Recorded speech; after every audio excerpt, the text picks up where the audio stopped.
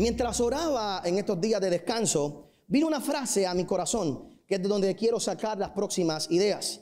Y la frase que vino a mi corazón mientras oraba y escuchaba lo que pasaba acá en la isla y me mantenía en contacto con los pastores, el Señor puso en mi corazón esta expresión: la voz del razonamiento tiene que convertirse en la voz de esperanza. La voz del razonamiento tiene que convertirse en la voz de la esperanza. Oiga bien por unos minutos en el día de hoy.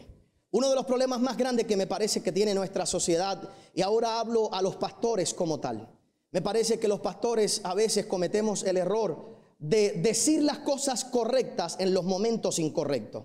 Y decir lo correcto en el momento incorrecto hace incorrecto lo que era correcto en otro momento. Decir lo correcto en un momento incorrecto hace incorrecto lo que era correcto decir.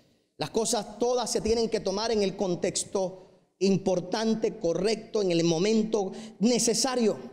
Lamentablemente nos pasa como esposos, nos pasa como padres, nos pasa como amigos, a nosotros los pastores nos pasa. Si yo tengo algo correcto que decir, pero no tomo el momento correcto para decirlo, arruiné lo correcto de lo que estoy diciendo. Y sin darme cuenta, aunque sea correcto lo que estoy diciendo, puedo causar más daño si lo digo en el momento incorrecto. Y el tener sabiduría para poder decir las cosas en el momento que tengo que decirlas es lo que me da a mí la capacidad de realmente ser luz en medio de las tinieblas. Es lo que me da la capacidad a mí de realmente demostrar mi liderato y mi fe en Dios. No es decir las cosas por decirlas. Yo oigo siempre gente que dice: yo digo lo que me da la gana cuando hay que el que le guste. Por eso es que estás en problemas. El apóstol Pablo decía: cuando yo era niño, hablaba como niño, pensaba como niño, juzgaba como niño. Mas cuando ya fui hombre, dejé lo que era de niño. ¿Qué es de niño? Niño es hablar primero, pensar después y juzgar después.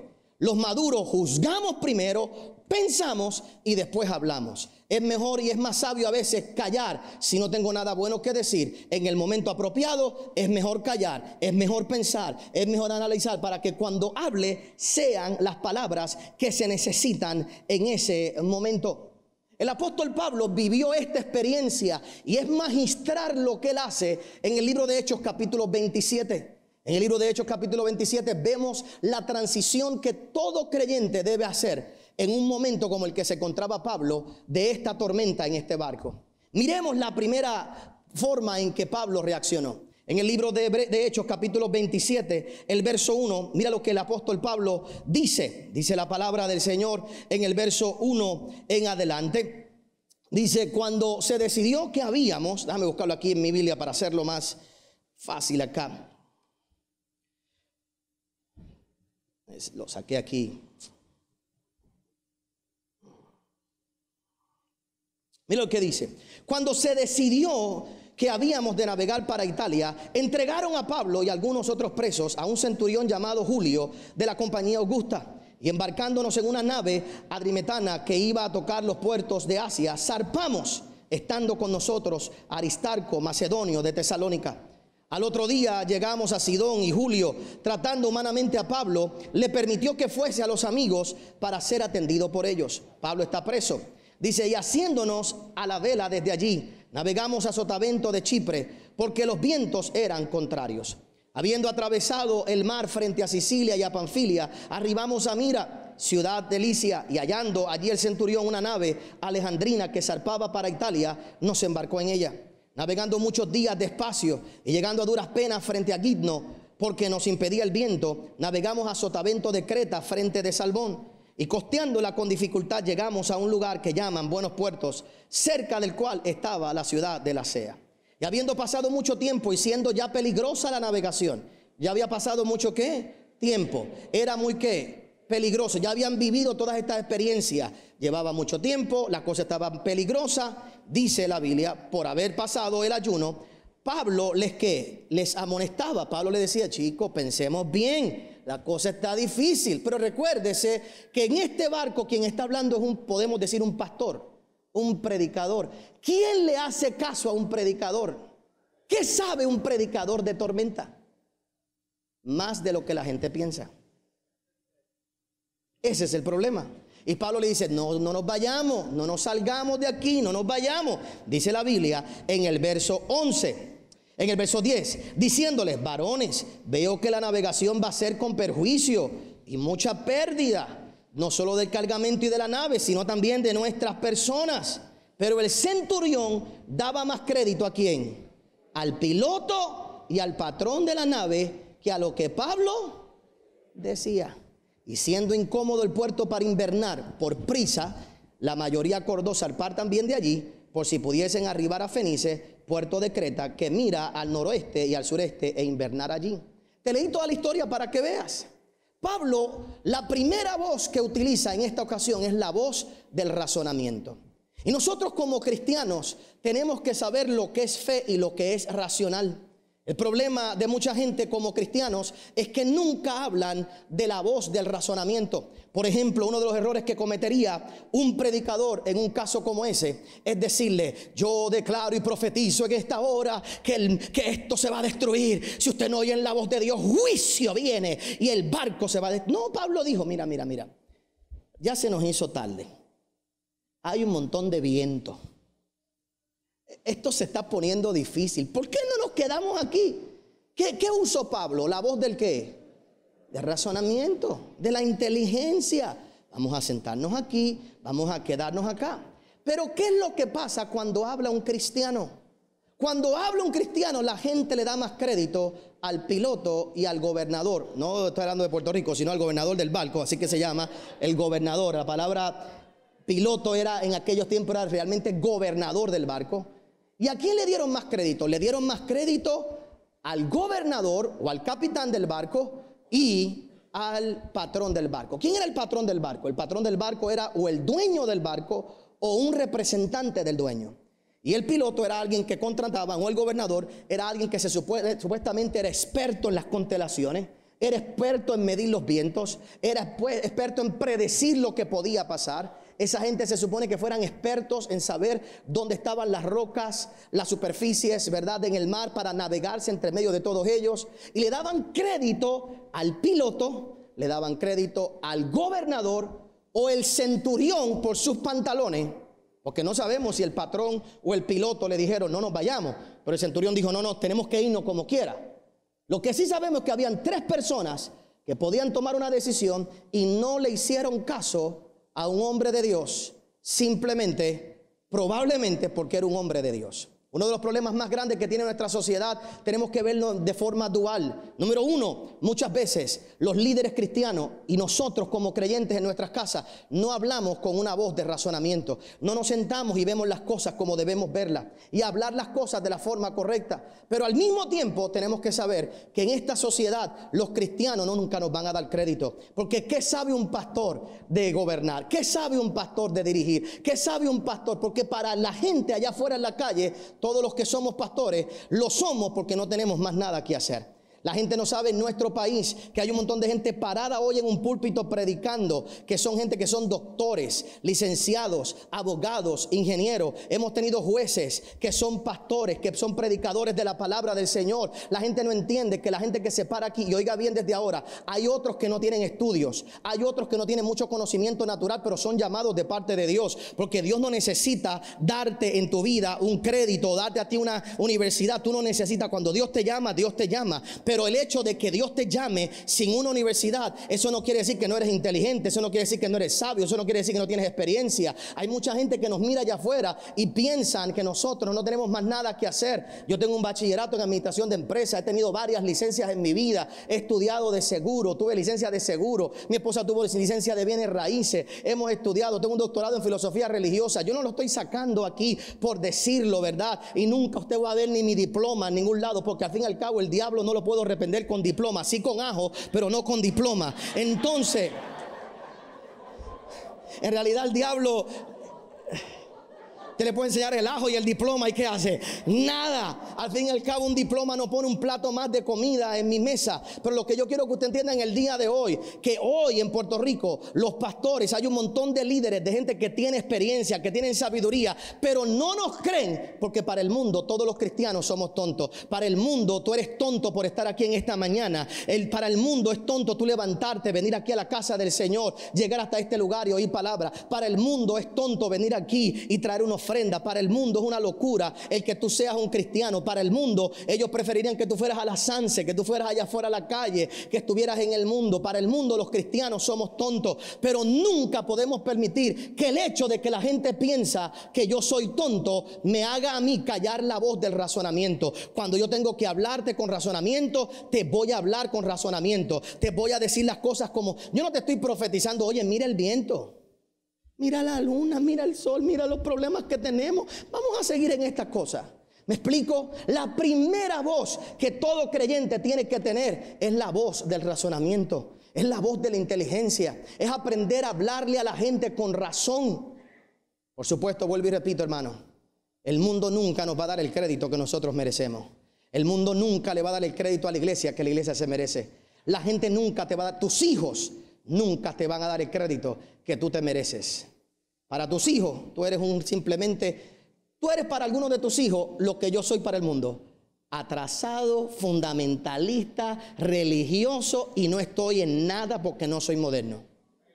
Y tú eres así para tus hijos. Tú le dices a tus hijos, no hagas las cosas así, no las hagas de esta manera. Piensa, eso era en tus tiempos. No, papito, óyeme bien. Pero que yo estoy estudiando en la universidad. Sí, pero yo tengo experiencia. Son dos cosas muy diferentes.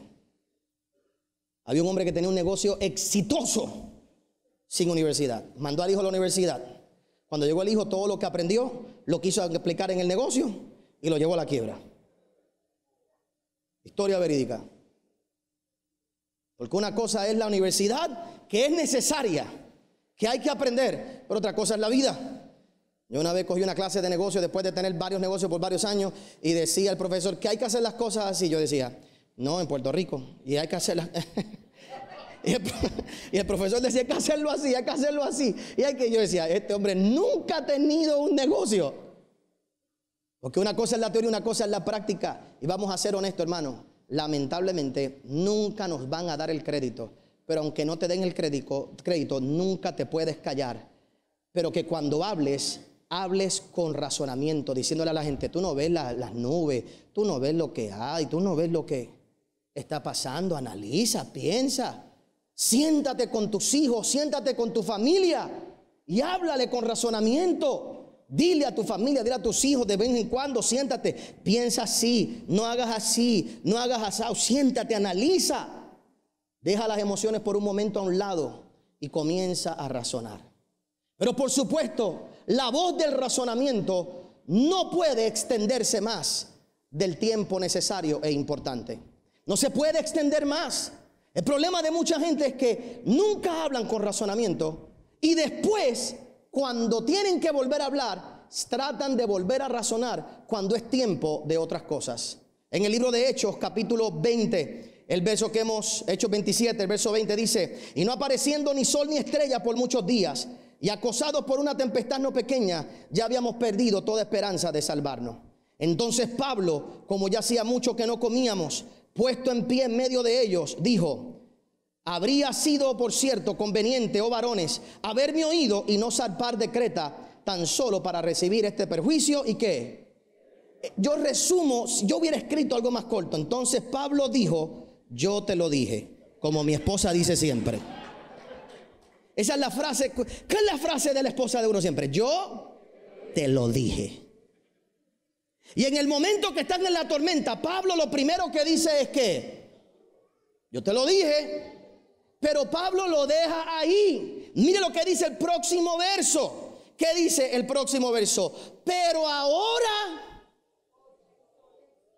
¿cuál es el problema de mucha gente? Que cuando tienen que razonar son emocionales y que cuando tienen que ser emocionales son racionales. ¿Cuál es el problema de mucha gente en los matrimonios? El famoso nagging. ¿Cuál es el problema de los papás?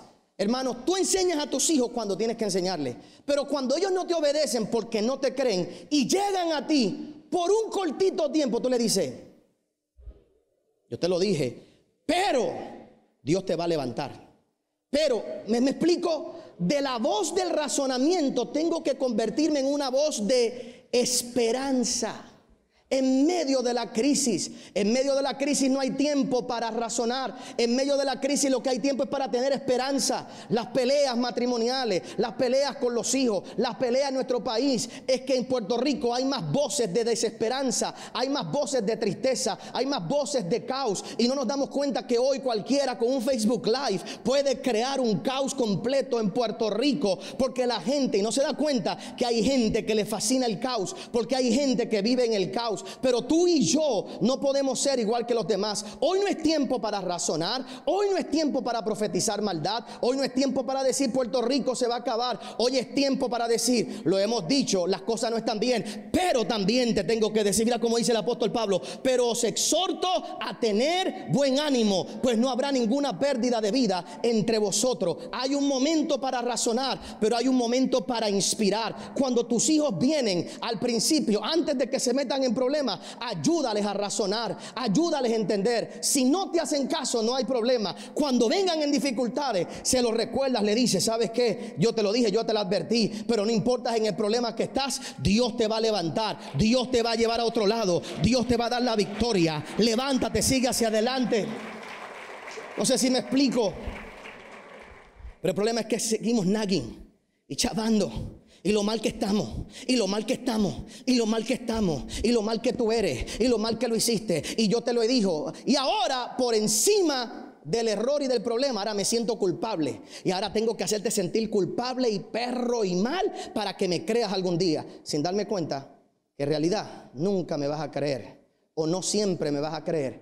Pero yo estoy aquí para llevarte al razonamiento, y cuando te metas en problemas, estoy aquí para darte esperanza, para dejarte saber que te vas a levantar, para dejarte saber que vas a seguir hacia adelante. Porque si trato de razonarte en el momento que tengo que dar esperanza, voy a caer mal. Como nuestra iglesia la hemos enseñado a hacer las cosas de una manera, pues antes de la tormenta nosotros enseñamos, después en la tormenta decimos: vas para adelante. Porque en medio de la tormenta yo no puedo seguir nagging, no puedo seguir regañando. En medio de las crisis, hay gente aquí que en medio de las crisis tú quieres enseñar a tus hijos, cuando en medio de las crisis lo que tus hijos necesitan es una palabra de aliento. En medio de las crisis de tu esposa, lo que tu esposa necesita no es que le enseñe, no es que le diga lo mal que lo hizo, es que tú le digas: sabes que mi amor, estoy contigo, te vas a levantar, nos vamos a levantar, vas a prosperar, no te preocupes, que Dios me dijo. Pero ¿qué hace todo? ¿Qué hace la gente? ¿Qué hacen los pastores? ¿Qué hacen los pastores y los predicadores afuera?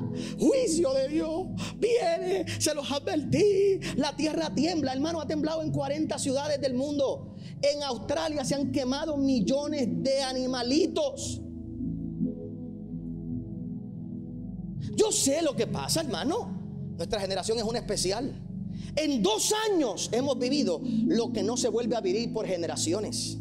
Y le tenemos miedo porque son cosas que nunca hemos visto, pero probablemente nunca las vamos a volver a ver. Un huracán como el huracán María toma 100 años para venir. No estoy diciendo que no vaya a venir otro, pero uno así, las probabilidades, el razonamiento, las probabilidades te dicen que muchos de ustedes, yo haré el funeral de ustedes antes que venga otro huracán. Sí, porque yo me voy después de ustedes, yo no antes. Sí.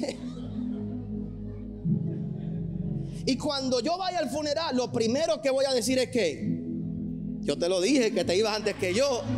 Yo te lo dije que te ibas antes que yo. Pero piense, probablemente no vamos a ver un huracán, vamos a ver uno de quizás 1, 2, 3, pero uno así, eso pasa cada 100 años. Ya estadísticamente temblores como estos, lo peor pasó y cada 100 años se vuelven a ver. No quiere decir que no vengan otros, pero puede ser que venga, pero no es probablemente. Por supuesto, en 2 años nosotros hemos vivido ¿qué? El peor huracán de la historia. Un colapso de un gobierno masivo ¿Quién pensó ver huracán, colapso de un gobierno, protestas como se vieron, vandalismo como se vieron, terremoto y asteroide? Hermano, esto...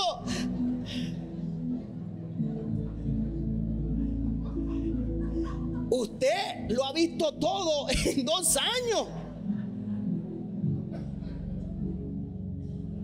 Esta es una generación privilegiada. Nuestros hijos, nuestras hijas, nuestros nietos probablemente no vivan esto. Nuestros hijos, nuestras nietas probablemente no vivan estas cosas. Y por supuesto, ante todas estas cosas viene el caos, viene la incertidumbre, y tratamos de razonar que se debió haber hecho, que se debió haber hecho, que bla, bla, bla, bla, bla. Yo no sé si usted sabía que los códigos en el área suroeste son más fuertes que en el área noreste, porque a través de los tiempos se ha sabido que allá hay más temblores que acá.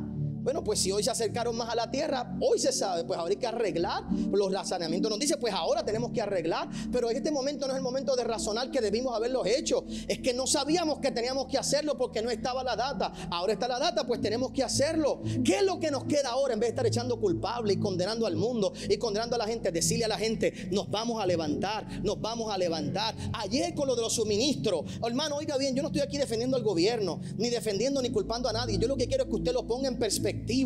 Ayer eso de los suministros nos dice una cosa. ¿Sabe lo que nos dice? No que el gobierno es incompetente, nos dice que el país es competente. Pastor, porque usted dice, porque a nadie del área sur le ha faltado nada, porque los puertorriqueños hemos hecho lo que teníamos que hacer. Eso es lo que nos dicen esos almacenes. A mí no me molestan los almacenes. ¿Sabe por qué no me molestan los almacenes? Porque yo vi toda la ayuda, camiones completos de gente desbordándose para ayudar al necesitado. Aquella gente allá, no es que la están pasando bien, pero ayuda no les ha faltado en el día de hoy. Así que lo que nos demuestra es que Puerto Rico puede hacer más que lo que hace el gobierno. Y si Puerto Rico puede hacer más que lo que hace el gobierno, ¿por qué hay tanta gente dependiendo del gobierno? En vez de decir, nos vamos a levantar, yo voy a ser de los que ayuda, yo voy a ser de los que va hacia adelante. Ah, pastor, pero óigame bien, pastor, no le molesta a usted que es que hoy no es momento de razonar. Hoy no es momento de hacer culpable. Hoy no es momento de crear un caos sobre otro caos. Yo no estoy de acuerdo con la Sanse. A mí no me gusta la fiesta de la Sanse. Pero hermano, no podemos detener el país porque un pobre no ayuda a otro pobre. Los comerciantes, la gente tiene que seguir viviendo. Tenemos que seguir hacia adelante. Pastor, ¿por qué usted dice esas cosas? Bien sencillo. Porque cuando debemos razonar, profetizamos. Y cuando debemos profetizar, razonamos. La iglesia lo hace siempre al revés. Cuando debemos razonar y decirle a la gente, no, Dios me dijo, no, mira lo que dice aquí, las estadísticas, mira los vientos, mira lo mal que está. Esto hay que hacerlo. ¿No me crees? No hay problema. Llegó el problema. No, te lo dije, tú eres un hijo del diablo, sin vergüenza, viene más terremoto, te lo dije. Pero ahora te digo, Dios te va a levantar, vas a prosperar, créele a... ¿Y cómo tú lo sabes? Mientras estábamos en la tormenta, yo estaba en la iglesia que tú siempre has criticado, oyendo palabra. Mientras estaba en la tormenta y mientras tú decías que yo era un loco porque estaba orando todas las noches, cuando tú estabas allá en la calle y tú le dices a tus hijos pariciando, yo estaba aquí orando y Dios me dio una promesa que me dijo que tú vas a llegar a Puerto seguro, y esa es la palabra que yo voy a declarar sobre tu vida. Yo no sé a quién vine a hablarle en el día de hoy, pero de voces de razonamiento. De voces de razonamiento tenemos que ser voces de esperanza. Oiga bien, para orar, esa es la única estrella que muchos van a ver en su vida. En los momentos de mayor dificultad, tú y yo tenemos que ser una estrella de esperanza. Y nuestras palabras son las que le dejan saber al mundo que a pesar de toda dificultad, a pesar de todo problema, a pesar de todo lo que están viviendo, Dios nos va a dar la victoria. El apóstol Pablo dijo, y esta es la actitud que usted y yo debemos tener como creyentes. Esto es lo que yo quisiera que usted aprendiera a hacer. En el libro de Segunda de Corintios, en el capítulo 11 dice la palabra del Señor. El apóstol Pablo está contando todos los problemas que él ha tenido. Y mira lo que dice el apóstol Pablo en el verso 23. Son ministros de Cristo, como si estuviera loco hablo. Yo más, en trabajos abundantes, en azotes sin número, en cárceles más, en peligros de muerte muchas veces. De los judíos 5 veces he recibido 40 azotes menos uno. ¿Cuántas veces lo habían azotado? 5 veces. 40 golpes menos uno, porque daban 39. El castigo eran 40, pero siempre daban 39, porque si el que daba los latigazos daba 41, el que daba latigazos tenía que coger entonces todos los golpes para atrás. Así que el que daba el latigazo daba 39 para no equivocarse, daba uno menos para no equivocarse. ¿Cuántas veces lo cogieron a él con látigo? 5 veces. Mira cómo sigue diciendo: 3 veces he sido azotado con vara, 1 vez apedreado, 3 veces he sufrido. Y se vuelve a montar en un barco. Algunos aquí tiembla un día el avión y no se vuelven a montar. 3 veces naufragiado. Mira lo que sigue diciendo: cuando miramos y una noche y un día he estado como que náufrago en el mar, en alta mar, en caminos muchas veces, en peligro de ríos, en peligro de ladrones, en peligro de los de mi nación, en peligro de los gentiles, peligros en la ciudad, peligros en el desierto, peligros en el mar, peligros entre falsos hermanos, en trabajo y fatiga, en muchos desvelos, en hambre y sed, en muchos ayunos, en frío y en desnudez, y además de otras cosas, lo que sobre mí agolpa cada día, la preocupación por todas las iglesias. ¿Quién enferma? Y yo no enfermo. ¿A quién se le hace tropezar? Y yo no me indigno. O sea, la gente, otros se pueden enfermar y yo no me puedo enfermar. La gente hacen tropezar a otro y yo no me molesto, yo no me indigno. Si es necesario gloriarse, me gloriaré en lo que es de mi debilidad. El Dios y Padre de nuestro Señor Jesucristo, que es bendito por los siglos, sabe que no miento. En Damasco, el gobernador de la provincia del rey Aretas guardaba la ciudad de los damasenos. ¿Para qué? Para prenderme. Y fui colgado del muro en un canasto por una ventana y escapé. Hermano, usted no ha tenido problemas en la vida. Usted no ha tenido problemas. Y siempre estamos orando, triste. Mira lo que dice 2 Corintios 12. Ciertamente no me conviene gloriarme, pero vendré a las visiones y las revelaciones del Señor. Y comienza a hablar de las revelaciones que Dios le ha dado. Y mira lo que dice en el verso 7. Y para que la grandeza de las revelaciones no me exalte desmedidamente, me fue dado un aguijón en mi carne, un mensajero de Satanás que me abofetee, para que no me enaltezca de sobremanera. Respecto a lo cual 3 veces he rogado al Señor que lo quite, y me ha dicho: bástate en mi gracia, porque mi poder se perfecciona en la debilidad. ¿Qué yo quiero que usted entienda con eso? El apóstol Pablo tenía derecho a predicar por una razón. Había vivido muchas cosas que otros no habían vivido y las había sobrevivido todas. Tú y yo podemos ser voces de esperanza en este país por una razón. De aquí a 1 año, a 2 años, a 3 años, la gente va a seguir viendo cosas. Y cuando vengan, te dicen: viene un huracán 1, categoría 1, categoría. Tú dices: dame a buscar la tabla de surfear. Eso lo paso yo como nada. ¿Hasta qué usted quiere decir? Todos los problemas que tú has sobrevivido, todas las dificultades que tú y yo hemos vivido, nos hace voces de esperanza para esta nación. A tus hijos tú le puedes decir: sobreviví María, sobreviví un colapso de un gobierno, sobreviví esto, sobreviví aquello, sobreviví lo otro. ¿Sabes qué? Dios ha sido bueno. Papi, pero ¿por qué te está pasando eso en el día de hoy? Bueno, le oré a Dios para que me lo quite y todavía lo tengo. Pues ¿qué hace? Una sola cosa: me basto en la gracia de Dios, porque el poder de Dios se perfecciona en medio de mi debilidad.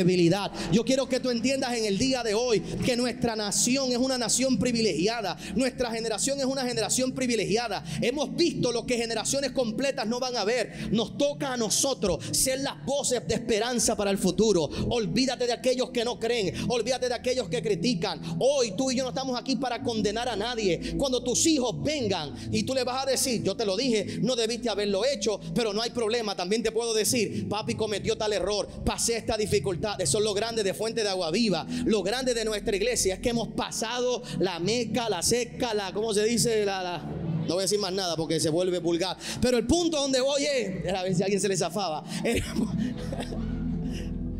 El punto que quiero llevarte en el día de hoy es: cuando tengas que razonar, sé una voz de razonamiento. Pero cuando tengas que inspirar, Sea una voz de inspiración, sea una voz de esperanza. Como cristianos, como creyentes, seamos inteligentes. Hablemosle a la gente. Pablo decía, lo espiritual es lo espiritual, lo natural es lo natural. Cuando tengo que razonar, razono contigo. Pero cuando vienes en problemas, no te voy a señalar, no te voy a condenar. Te vengo a decir que yo he pasado por esa. Chacho, naufragio, montones. En el mar, montones. En necesidad, por montones. Óigalo. Creámosle a Dios. ¿Por qué no resaltamos de nuestro país las cosas grandes? Hoy todo lo que hemos hecho en el mundo es dar las malas noticias de nuestro país. Otra vez salimos en Estados Unidos. Otra vez. No por nada bueno, por temblores y por suministro. No he oído a nadie pararse y decir, el pueblo completo se volcó en dar ayuda y los necesitados tienen todo. Yo fui al campamento, allí tienen baño, tienen lavadora, tienen, no es lo mejor, pero en medio de la crisis, oh hermano, yo he viajado a países y a lugares donde no tienen una centésima de eso. Nosotros somos un país bendecido. No he oído a nadie decir afuera en CNN, no he oído a nadie decir en Fox News, no he oído a nadie decir allá afuera, ¿sabes qué? Mira todo lo bonito que hay en nuestro país. Yo tengo un amigo pastor, y con esto cierro. Tengo un amigo pastor que antes de ser pastor vino a Puerto Rico en unas navidades. Salió a buscar un restaurante para comer y no encontró ninguno abierto. Y mientras caminaba o manejaba por Puerto Rico, vio una casa y fue y vio una gente, una fiesta. Y en esa casa se paró y se detuvo y le preguntó, estoy buscando un restaurante para comer. ¿Tiene algún lugar? ¿Conoce usted algún lugar que esté abierto? Y la gente le dijo, bueno, pero ¿para qué comer en un restaurante? Usted está en Puerto Rico. Estamos en la fiesta de Navidad, porque usted no viene y come aquí en la casa con nosotros.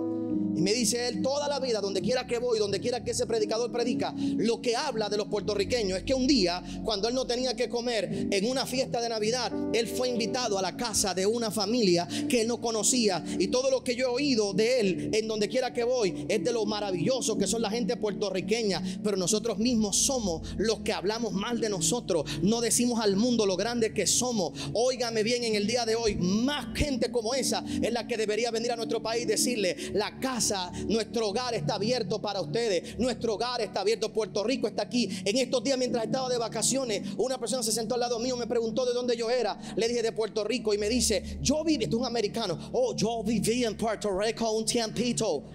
Oh, de verdad. Y entonces, como está hablando así, yo dije, oh, de verdad, yeah, wow, qué bueno, yo también hablo inglés, ¿verdad? Yo también hablo inglés. Entonces seguimos la conversación hablando con él.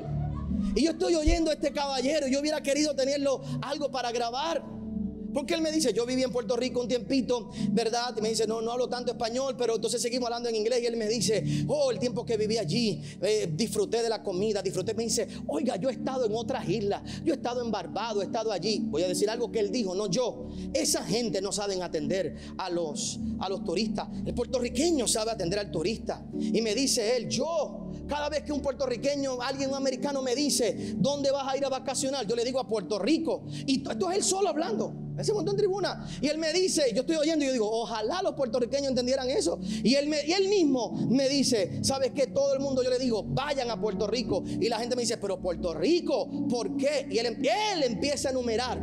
Yo estoy oyendo eso y yo digo, si la mitad de los puertorriqueños supiéramos decir eso.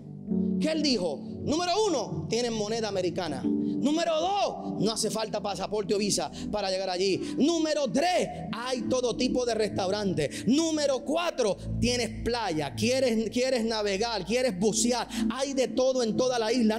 Esto es él enumerando. Y yo decía, parece mentira que uno de afuera pueda hablar más bien de los puertorriqueños que nosotros mismos. No sabemos lo que tenemos. No somos voces de esperanza. De tu familia habla el bien, de tus hijos habla el bien. Cuando lleguen a tu casa en problemas, por un momento díselo, yo te lo dije, para que la próxima vez te atiendan. Pero después que se lo diga, dile, anoche estuve orando y Dios te va a levantar, Dios te va a prosperar, Dios va a hacer una obra diferente en tu vida. Yo no sé a quién vine a hablarle en el día de hoy, pero le pido a Dios que esta iglesia se convierta en una voz de esperanza para Puerto Rico, para que la gente sepa que tenemos seguro nuestro futuro en las manos manos de Dios. Dale un aplauso fuerte al Señor y ponte de pie en esta hora. Gracias por haber acompañado al pastor Otoniel Font.